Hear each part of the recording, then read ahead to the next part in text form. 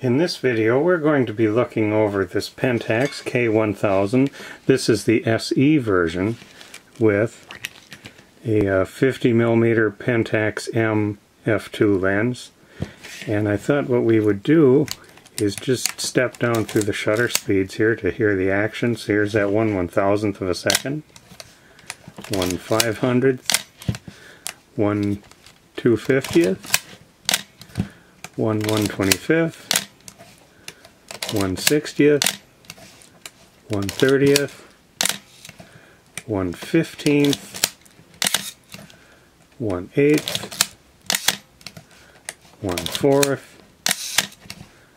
1/2, 1 full second, and the bulb setting where the lens stays stopped down and the shutter stays open as long as I hold the button down.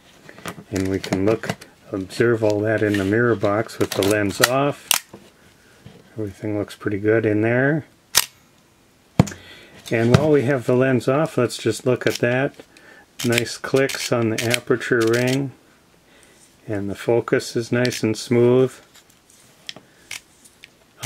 Blades are nice and snappy, quick and snappy there. Though I did notice that if I shine a bright light through here from the back, there is a bit of haze down in there, especially around the perimeter. I don't know how well that's showing up in the video, but there is some haze in there, so be aware of that. This is kind of the cheap little lens that often came with this camera, so maybe you're going to be looking for something better than this anyway.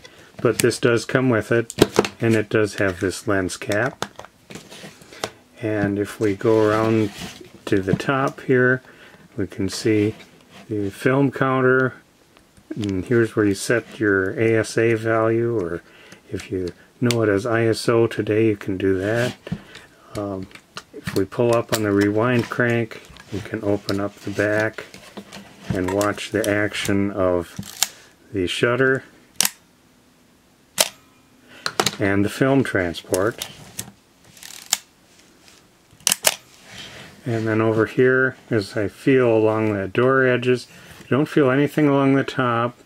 There is some light seal residue along the bottom though, so be aware of that. Eventually it will need some light seals. I don't know how urgent that is, but it will need some at some point. The door closes properly, has a nice rewind crank, and the camera comes with this unbranded case that it fits into. And to install that, you just slide that in, and then you can hook these little straps around the strap of the camera and snap those in place.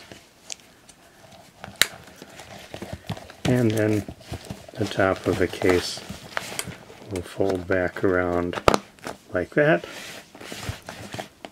So there's a case, and the strap is an Asahi Pentax branded one with rubber. Is still in pretty good shape. I see a few little cracks there as I flex it, but it should last for a while yet.